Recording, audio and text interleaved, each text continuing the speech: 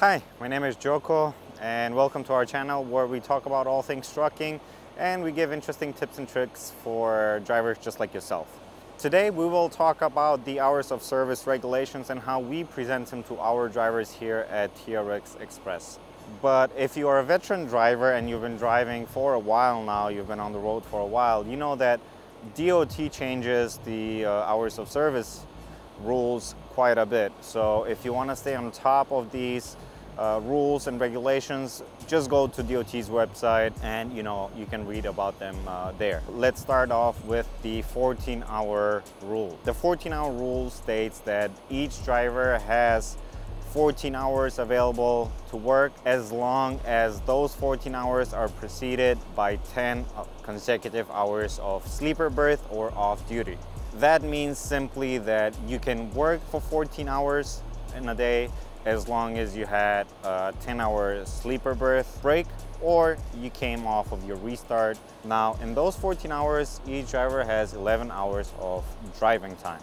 The remaining 3 hours are left for on-duty statuses such as fuel, loading, unloading, DOT inspections, etc.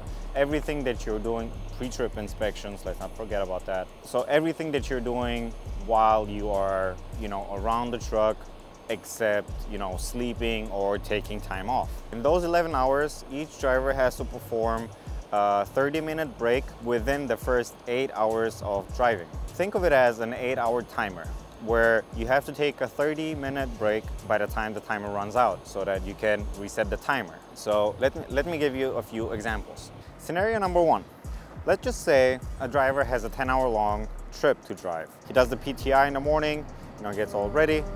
He departs and drives for 8 continuous hours.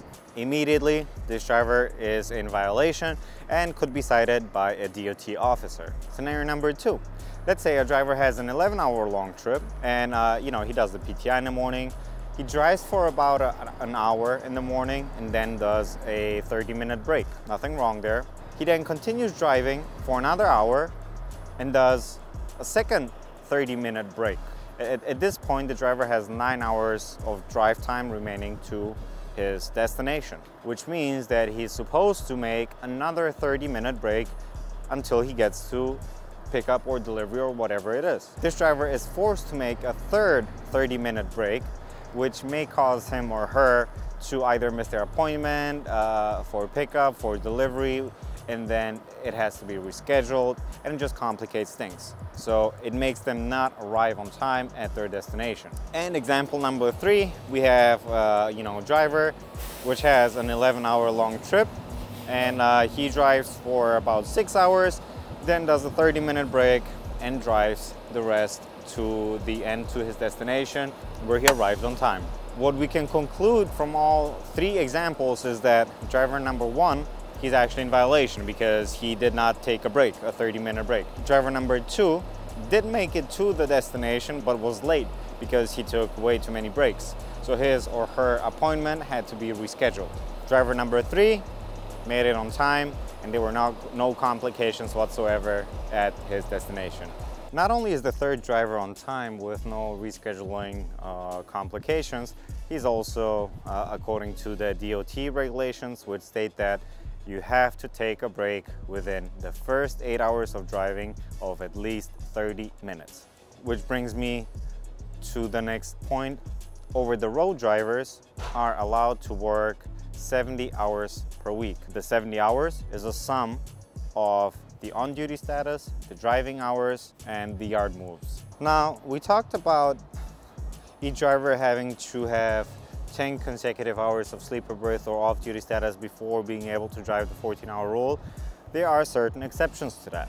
And two of the exceptions are the 7-3 split and the 8-2 split. Let me give you some examples. Matter of fact, the 7-3 split means that the driver can sleep for 7 hours before resuming his duty status, but then after a while he has to do a 3-hour break, so that in total he still has, or she still has, the 10 hours of sleeper berth or off duty. Let me give you an example of why and how you can use that to your advantage, because we've had drivers trying to use the split. They didn't know how it applies to their case. So let me talk about that a little bit. Let's say a driver has a 11-hour trip ahead.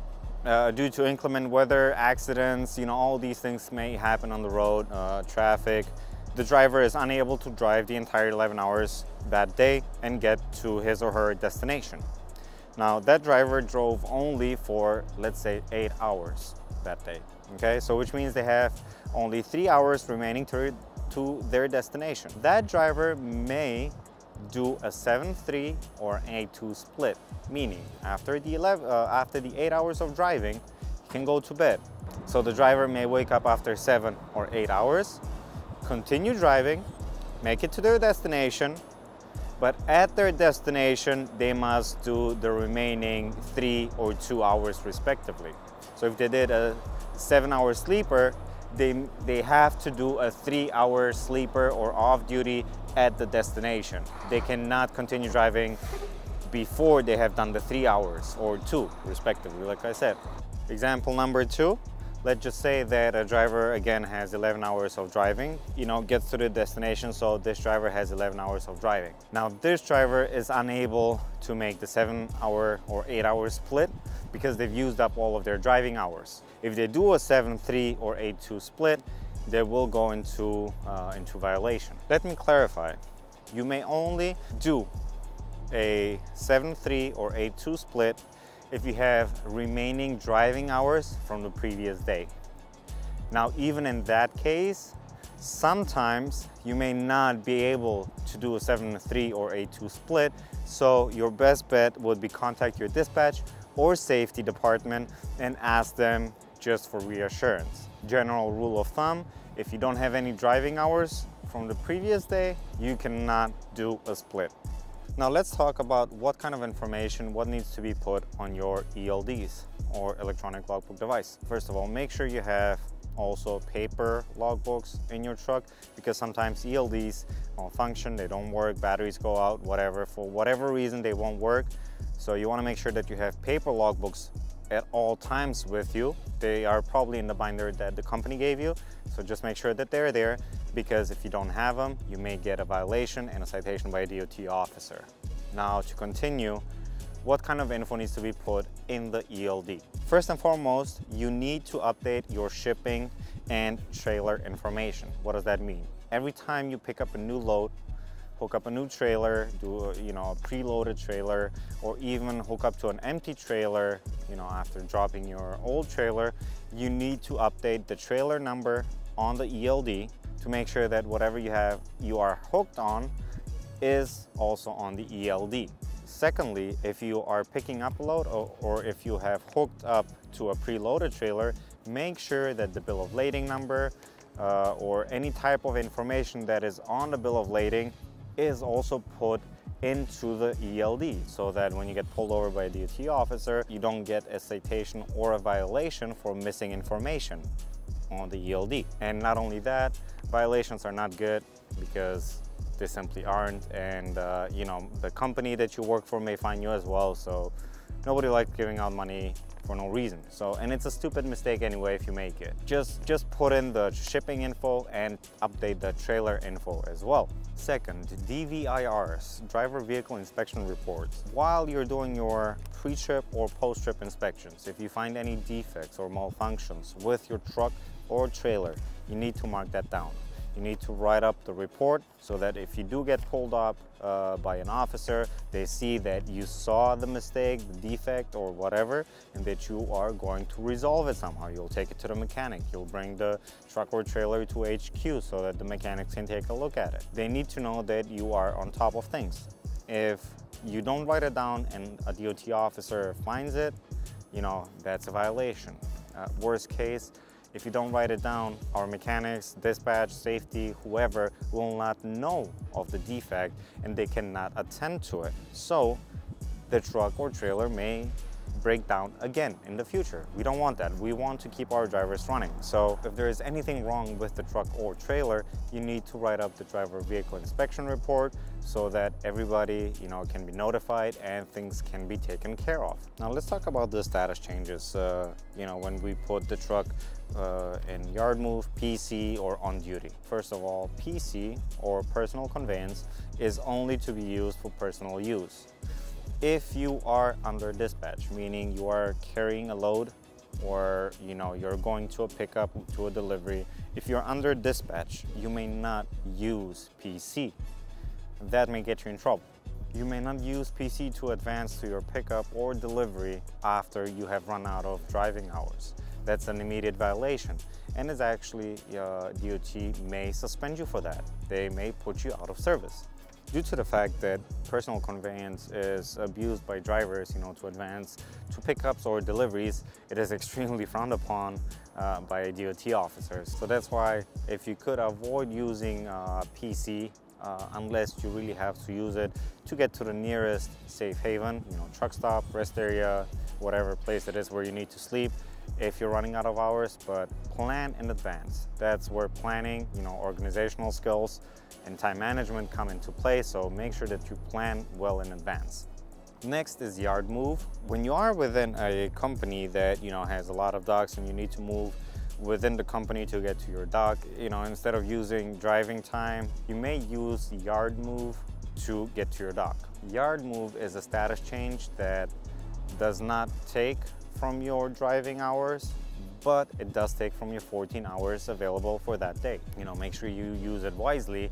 And the other thing with yard move is you need to manually change the status from yard move to driving before you leave the shipper or receiver. And we also have the on-duty status. So you put on-duty status whenever you are at pickup, picking up a load, whenever you're delivering a load, whenever you're fueling up, whenever you drop or hook your trailer, whenever a DOT officer is doing an inspection. So every time you are under dispatch, so to say, working in your truck and you're not driving or taking a break, it needs to be on-duty status. It is extremely important that with every status change, you need to mark down what the status change is. Every time you put on-duty status, you have to write in the remarks section what you are doing. Are you doing your PTI? Are you fueling up? Are you doing a pickup? Are you doing a delivery? We have some examples where in our previous video of a badly kept logbook where every status change was not put down of what it was. So this is actually a violation, and this will get you a citation. Remember, every time you change your status to any of the previously talked about points, whether it is you're doing on duty, off duty, sleeper, yard move, anything, you have to put in the remarks section.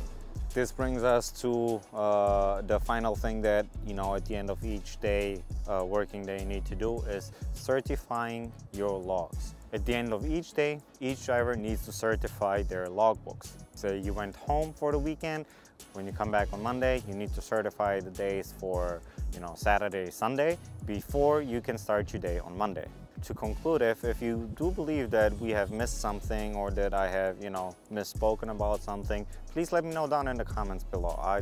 We want to make sure that we give out the proper information out, not only to our drivers, but to drivers in general. And in one of our next videos, we will actually talk about the OmniTrax ELD and how you can use it. If you don't want to miss that, make sure you subscribe, like this video, ring the notification bell, and then I'll see you in the next one.